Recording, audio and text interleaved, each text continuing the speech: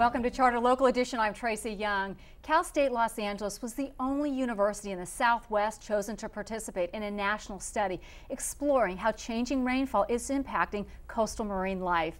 And joining us to talk about this exciting opportunity for both the college's faculty and students is a professor of biology, Dr. Carlos Robles.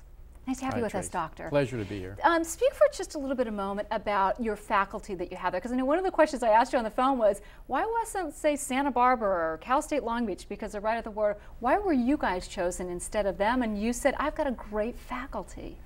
Well, that's certainly part of it. That's one of several qualities that the campus has that was part of our selection. If I could back up a minute, actually we do have UC Santa Barbara involved, and we have also UCLA and Scripps. Altogether there's about 7 universities in the Southwest that are participating in this very large institute. But Cal State's contribution is defined by 2 things. We have a group of 5 really superb environmental biologists and climatologists that work in marine systems. And they've been studying this problem of salinity changes with climate for a while now. But the second quality is that those faculty work with a very diverse student body. If you look at the face of the Cal State student body, it's the face of Los Angeles. It's very diverse, and it will be the face of the changing Southwest. And NOAA has a real interest in addressing representation and diversifying its workforce.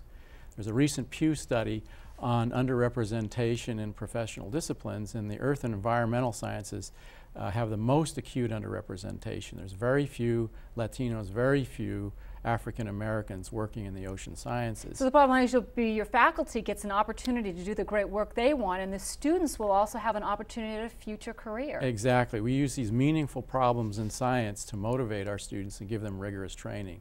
And we have an excellent track record in training and placing underrepresented students in environmental careers and in PhD programs to do the kind of important, research we need done. So speak for a moment about, on the bigger picture, what's the study going to involve? Well, we're going to focus on just one aspect of global climate change that's often overlooked. We're going to look at how the salinity of the surface waters of the ocean changes with changing rainfalls. So as global climate change proceeds, some areas are going to get salty, some areas are going to get more brackish. And so there'll be for those of us who don't talk all the time, how does something get more salty or more brackish? It has to do with the runoff from the land. In fact, the whole northern ocean from Alaska down to Oregon is much less salty than most of the ocean because the rainfall there is so high, and so there's so much freshwater input into the ocean. So we're going to be looking at coastal communities and how the shift in these regimes of salinity along the coast affect their fate. And is it the small animals or organisms you're looking at, or is it actually the predators? I was reading the press release. It's the predators that's of concern? Well, we're working with what's called a model system. That is, we're going to look at a small assemblage of animals and look at how their interaction changes, and then use that as a pattern to look at much larger ocean systems. So in my case, we're looking at barnacles and mussels on shore communities and how they will shift. Data so far shows that they're really shifting their composition.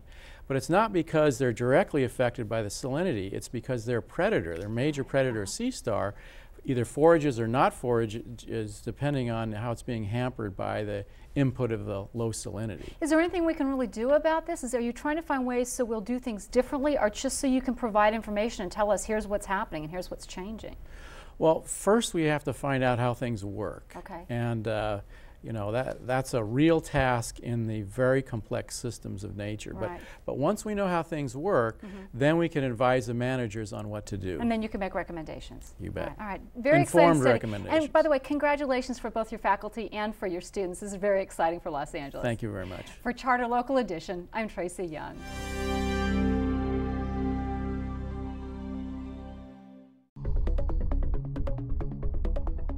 California cable providers are making it possible for you to educate yourself by bringing you live gavel-to-gavel coverage of the 3 branches of state government.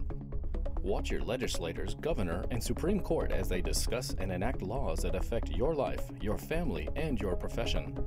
For politics and public affairs that shape California, watch the California Channel.